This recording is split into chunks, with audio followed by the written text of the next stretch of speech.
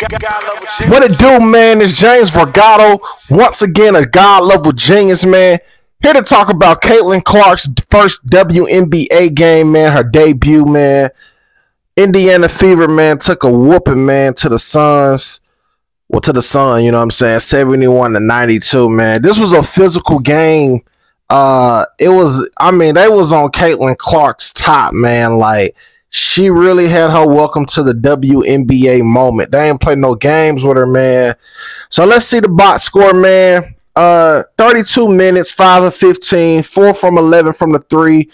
Perfection from the free throw line, 6 of 6, man. But point minus, man, she was negative 13. And she dropped a dub. But the key stat, man, to the stat line, man, 10 turnovers, man. 10 turnovers. That is not a good look. This is like the Jordan rules, you know, when Detroit was getting down on MJ, you know what I'm saying, before he reached his prime. But, man, this was, she's a rookie, man. You know, she still dropped 20 points, and she really got more into her game in the second half. But first half, she was looking like she didn't belong on the court. But it was probably just the jitters, you know, nerves and all that. I can tell Caitlin is very passionate, and I can tell that she really wants to win. But she ain't win tonight. However, man, Caitlin, man, I do think she's going to have to get a little stronger. You know what I'm saying? Like, well, ain't no thing she's going to have to. Because this was physical, man. Like, she took a lick in the game where, you know, she was on the ground for a little second. She was like, dang, this ain't college. You know what I'm saying? Like, she had a little reality moment. But everybody go through that, man, when you go to the pros. This is like a transition.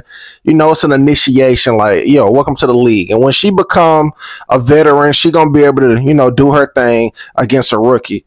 But, you know, it was a solid performance, man. Like, it don't even matter because you lost. She could have dropped 100 points, but, you know, you lost. And at the end of the day, I truly believe Caitlin Clark wants to win and don't care that much about her stats like others do. I really think she want to win because she looked very disappointed at the end of the game, and I think it's because she lost. But nevertheless, man, Caitlin gonna be fine, man. Like, she got comfortable in the second half, but they couldn't really get into a rhythm. I'm not that familiar with nobody else on the team other than Aaliyah Boston.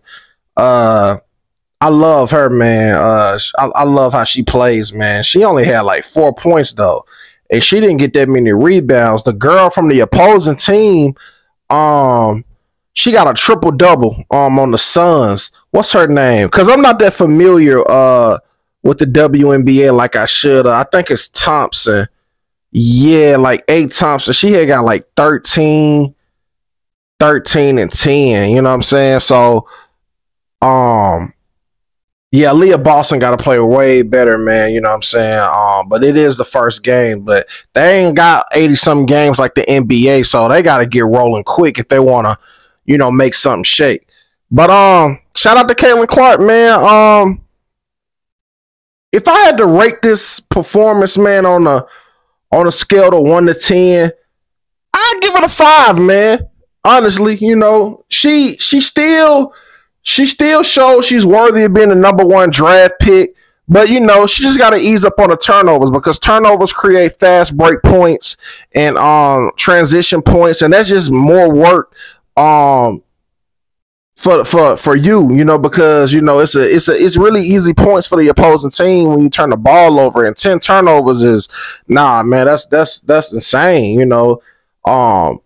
As a whole team, you only want no more than 12. So if you get 10 solo, but that's how many times, like, she had a lot of touches, and they was probably trying to get her going to get the crowd involved because they know the cameras was on her. But 20 points, man, she still was able to find her way, man. She's definitely gonna score and get hers, you know. And she did that off 15 attempts. But in college, she was putting up maybe 25, you know, so. Yeah, man, they definitely showed that it's levels, man. But I think she'll be fine, man. If you made it this far to the video, I want to say thank you for watching, man. Please subscribe to the Godlevelgenius YouTube channel. Hit the